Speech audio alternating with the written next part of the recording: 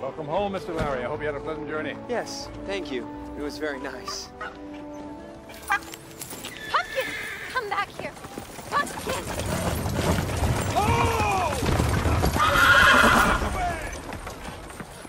Good heavens, that was brave. Anyone would have done the same. I doubt it. Were there to be bodies up and down Fifth Avenue? Are you a Van Ryn? Almost. Mrs. Van Ryn is my aunt. I'm Marian Brook. Oscar Van Ryn's cousin? Yes. Oh, you're not as he described you. I'm Larry Russel. Ah. Well, you'd better tell him to keep him under control in future. Nobody can keep Pumpkin under control. Not for very long, anyway. Miss Brook. Mr. Russell.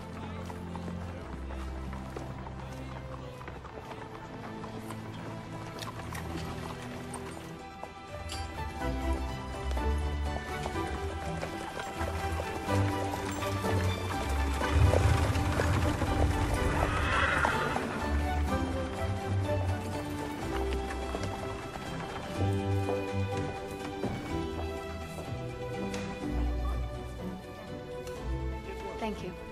Miss Brook, welcome. If you'll come this way. But you are made of sterner stuff. Ah, Larry. May I present my son, Larry Russell, Miss Marian Brook? You're neighbors. You should know each other. I hope the little dog recovered from its shock. His near demise, you mean? Don't worry, he's very resilient. I guess I'm a bit early. I don't think so. You see, Miss Brook, my father's dollars do not always have the desired effect. Usually, but not always. You don't seem to mind much. I don't. These things should happen naturally. Unlike my dear mother, I'm not a big believer in forcing change. Then I suspect she and I have more in common than we do. How are you enjoying living with your aunts? They've taken me in, so I should be grateful. But we seem to disagree on so many topics that I'm sure we'll come to blows in the end. Perhaps they'll educate you, you'll educate them, and you'll meet somewhere in the middle. Hello, Miss Brook. Hello, Miss Russell. Have you met? Yes, but you mustn't tell my aunt. Right away. She wasn't here long, and I suppose Mother's made another quarrel. I'm afraid I can't stay either. I just wanted to look in to pay my respects to your parents. I hope we can meet again. I'm sure we will. Let the three of us be friends, in spite of everything. Contra mundum.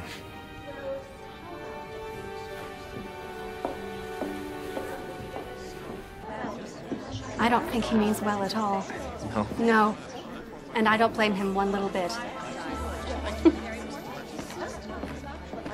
$100, Miss Brook? I feel I should say 5, and we could transform the whole endeavor. But I'll take 1. Can I help with packing it up? Oh, no. I'm enjoying myself. It's not every day you watch Sherman marching to the sea. Yup. Larry? You better go. Sherman's leaving. Miss Brook. Mr. Russell. Miss Brook. Miss Scott, my aunt's secretary. How do you do? What are you up to in an architect's office? You can't be planning to build another house. McKim and White built our present house, opposite you. I know. Are you making changes? It seems very splendid to me. No. I'll tell you if you won't give me away. How intriguing. I'm interested in a career in architecture. I've been talking to Mr. White about a job. I thought you were a banker. Don't you work for your father? Banking is part of it, but also railroads, steel, real estate. Won't that bring you into contact with architects? Not enough. I want to train properly and build up a practice. I applaud your enthusiasm, and I envy your freedom. My freedom may require work. Oh? And I'd be grateful if you didn't mention this to my parents. My father's been going through a tough time, and I don't want to make it worse. I promise, but won't Mr. White say something? He's going to help me persuade them. At least I hope he is. That's a brave man who contradicts his own clients. And that is why you must wish me luck. I do. Most sincerely. Now I'll bid you good day. I'm expected at the office.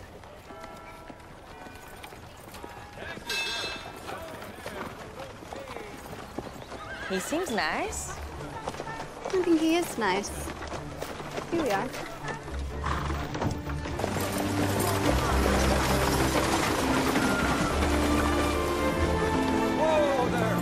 Cheer up, Mr. Russell. It can't be as bad as all that. Can't it? I've quarreled with my father, or at least we soon will. Is this over architecture? How did you know? Because you told me that day outside Mr. White's office. You must give your father time. He loves you. He won't want to fall out. When my father loves Miss Brook, there's a price to be paid. He cannot deviate from his ambitions. Mother, me, Gladys, we must all keep to the steps he has laid down. You have one life, Mr. Russell. If you take the wrong path, you will pay the price for many years. And now I must escort Pumpkin home. Good day.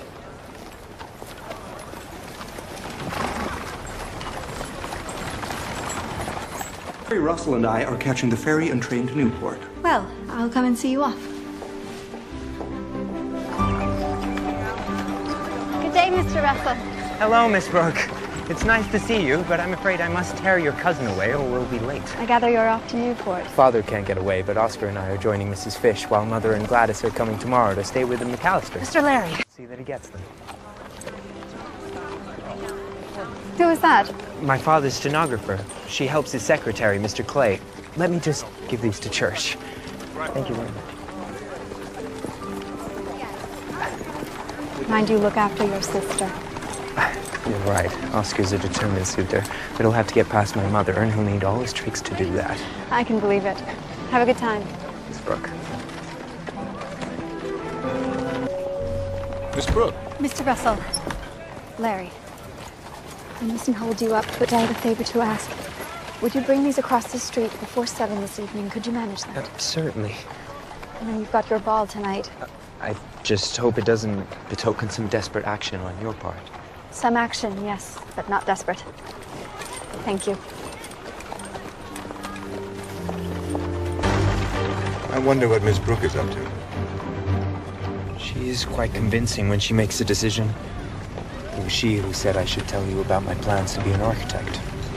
Should I be glad of that? I think you will be, in the end. This is a great city in a great country, at a great time in our history. I want to be part of it, Father.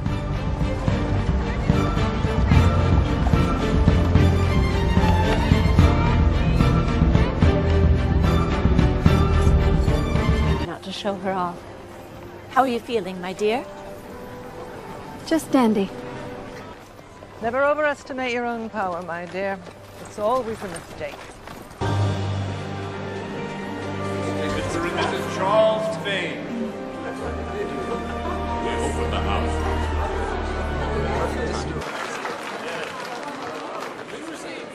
Miss Brook, you promised me a waltz. I saw you talking to Mr. Rakes.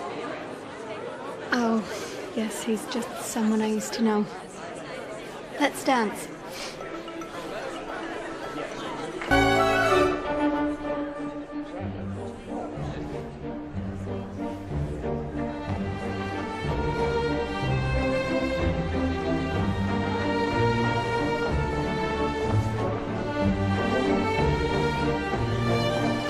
Do you think Mrs. Astor will accept your hand of friendship? No one would believe it, but who knows?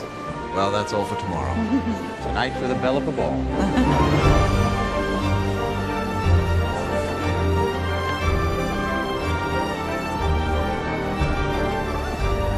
She looks beautiful.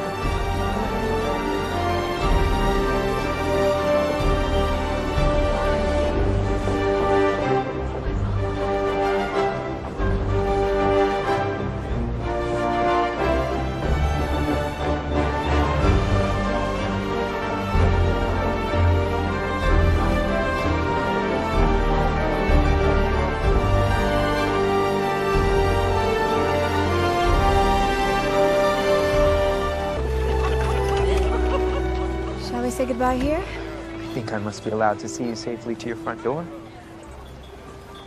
Especially after tonight's bruising. I shouldn't have told you. Of course you should. How do you feel about Mr. Rakes? I'm not sure. Rather numb, really. Numb is good. Just look after yourself when it wears off.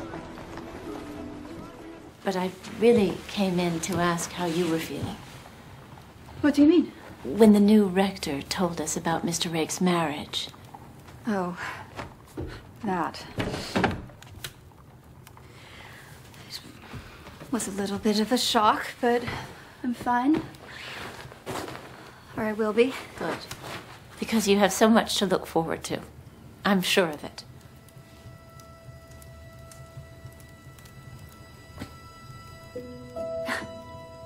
I did love him. I'm glad you use the past tense. It helps to accept that a thing is finished and done with. The question is, what's next?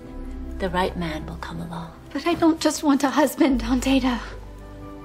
And anyway, who says he'll come along? He doesn't always. If he didn't, it was his loss. Good night. Good night. Sleep well. And dream of all the wonderful things that are waiting to happen.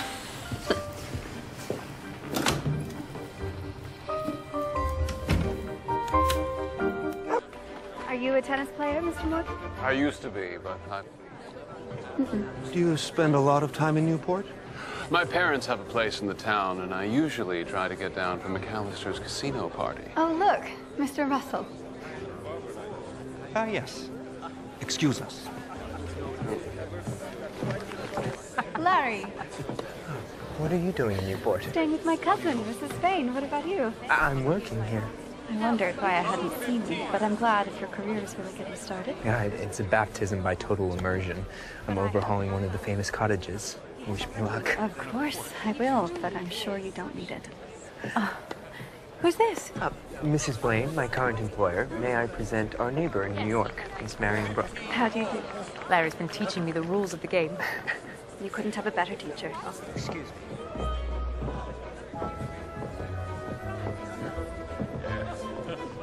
Who is that? Poor Miss Brook. I wish your friends wouldn't try to pair her off. She'd have plenty of suitors without their help.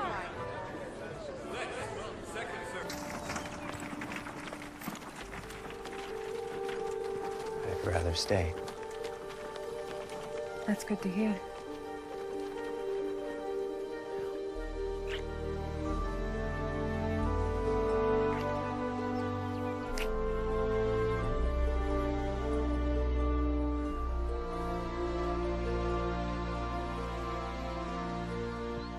Come into the drawing room.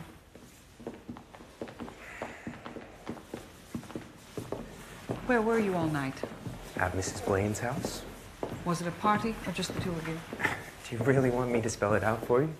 I want to know what you think you're doing with a woman twice your age and ill-suited for you in so many other respects I haven't got time to list them. I like Mrs. Blaine.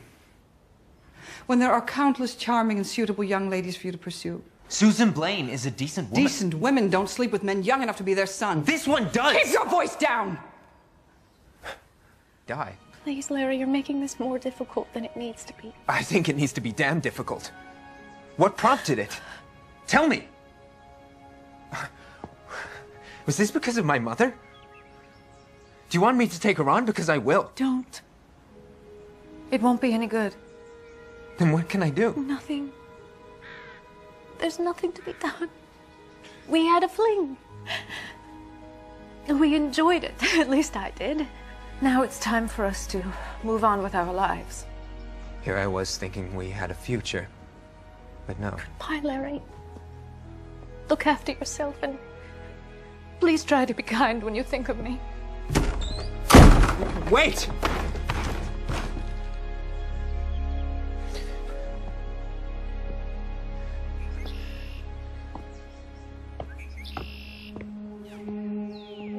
Take these for me, would you?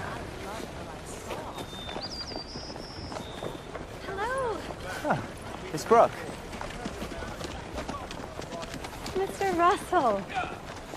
What a surprise. I thought you were spending the summer in Newport. Unfortunately, my plans changed. Unfortunately, You don't want to hear it? but I do. It wasn't very original. Lovers meet, lovers part, boo-hoo.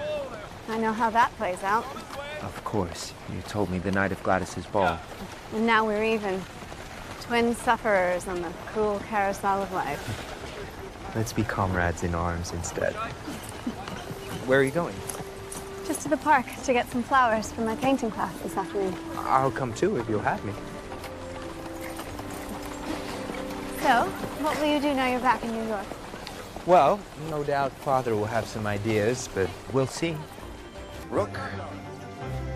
Oh, what is it?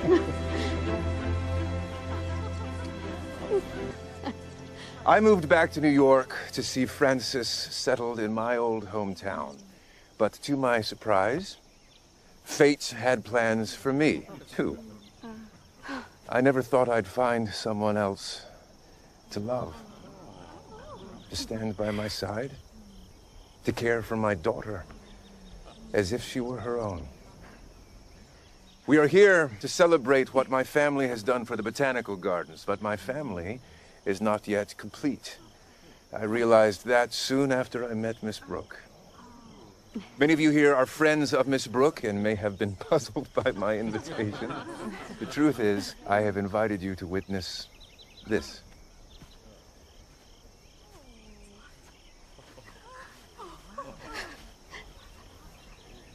Marian Brook, will you marry me? Bravo! She hasn't accepted him yet. She will. Is Aunt Agnes right? Will you?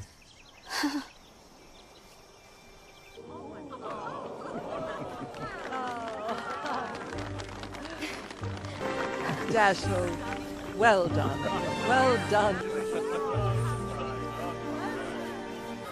John, tell Mrs. Bauer I'll have a tray in my room.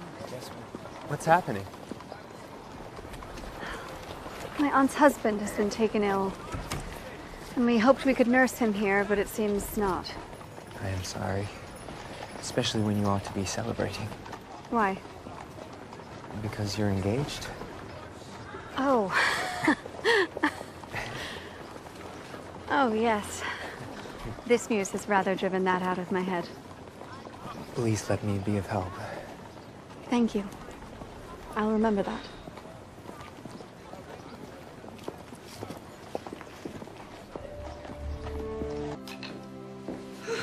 What do you think of this one? It's pretty. They're all pretty. It just feels wrong. When Uncle Luke is so ill. Mrs. Forte won't grudge it.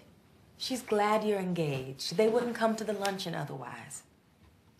Was I right to accept him? Well, only you can answer that. But he seems a nice man. He is nice. And kind, and a good father, and all of those things. Are you trying to persuade yourself? It is tomorrow. Then I'll see you later today.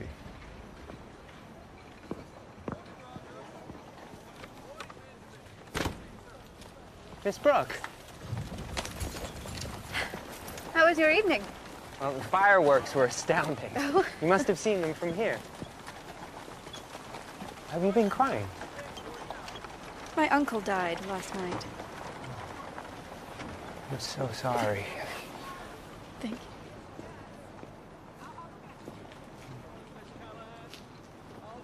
It doesn't seem fair when Aunt Ada is such a gentle, kind soul.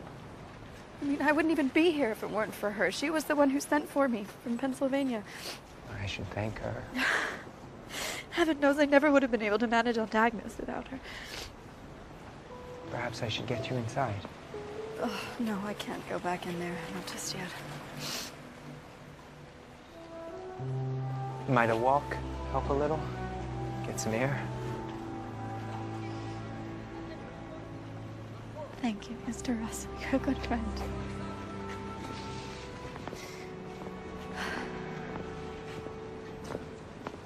An invitation too, and I'm very much afraid it will annoy you.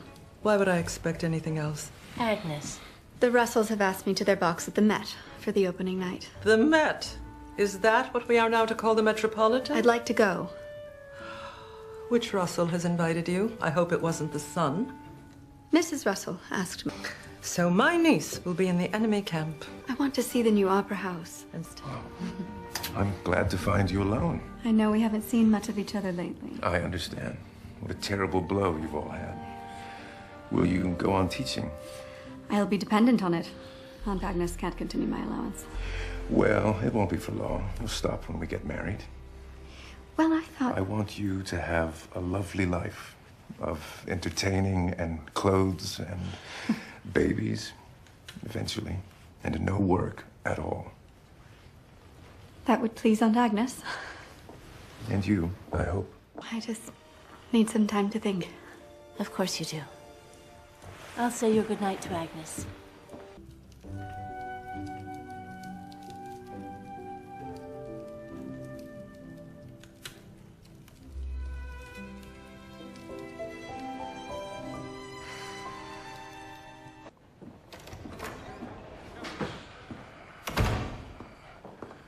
Are you ready? Francis is in the carriage. The thing is, Dashiell, I've been racking my brain all night. Well, I hope this turns out well for me. I'm afraid you won't think so. Because I cannot marry you. What? I can't be your wife. It wouldn't be right. I'm sorry. But I thought you loved me. I thought you loved Francis. Because I don't think we want the same things. Or even the same life. I want a life like everyone else's. But I don't. Or not yet. I want to do some good in the world before I settle down. But one day you'll meet a woman who's not just a temporary solution, and who actually shares your dreams. I want that for you, but I am not her.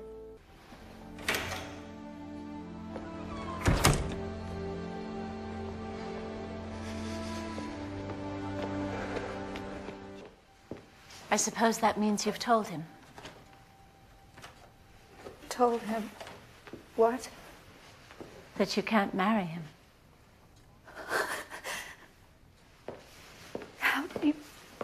How did you know? He isn't really right for you.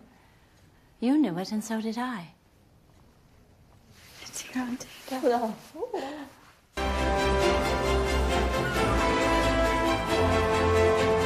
Tonight, Mother will calm down. What if she loses? Win or lose, she's got to be less mad than she's been lately. Your mother knows what she wants, and perhaps that's the trick of getting it. You're very philosophical tonight. I was reminded of something Aunt Agnes said to me.